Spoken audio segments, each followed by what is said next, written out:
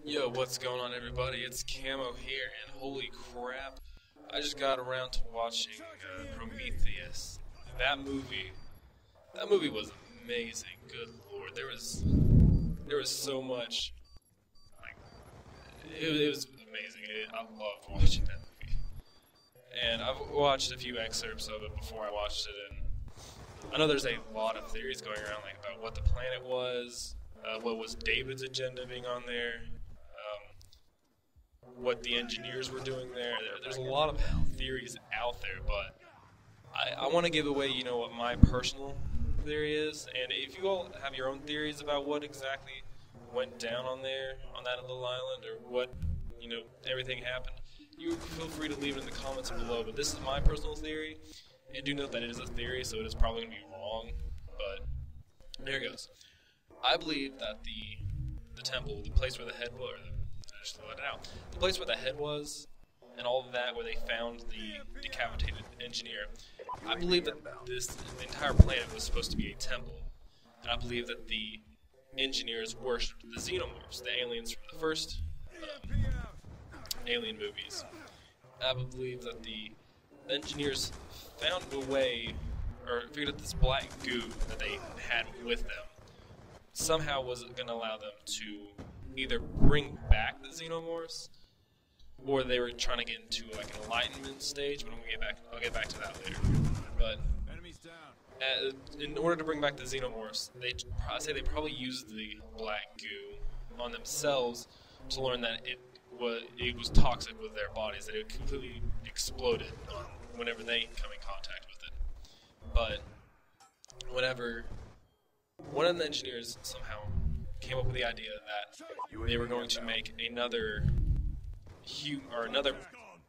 being that had their same DNA, but with their different physiology than them.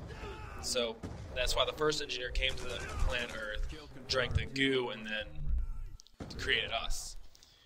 Then the engineers had a plan that they were going to come back to Earth after we had fully evolved or whatever, and they were going to use us to bring back the xenomorphs.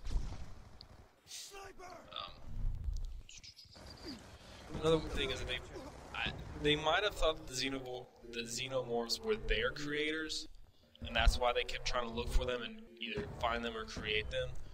Or they believed that the xenomorphs was like a state of enlightenment, a state of perfection.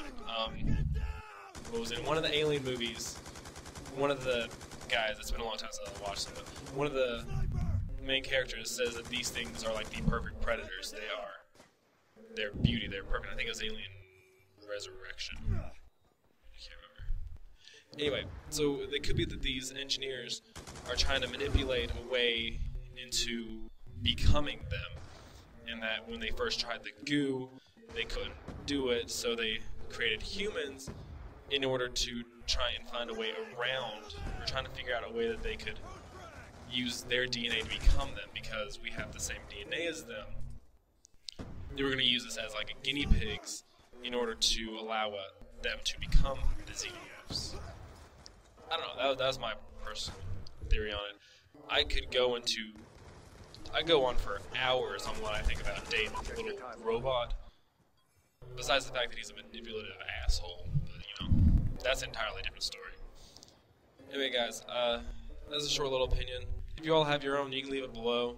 Thank you all for watching. I hope you enjoyed the gameplay. It wasn't very much. It was a bad game and all, but anyway guys, thank you all for watching. Leave a like if you liked it. Subscribe if you want to see more, and I'll probably have another one up tomorrow. Thank you all for watching, and that is it. Camo out.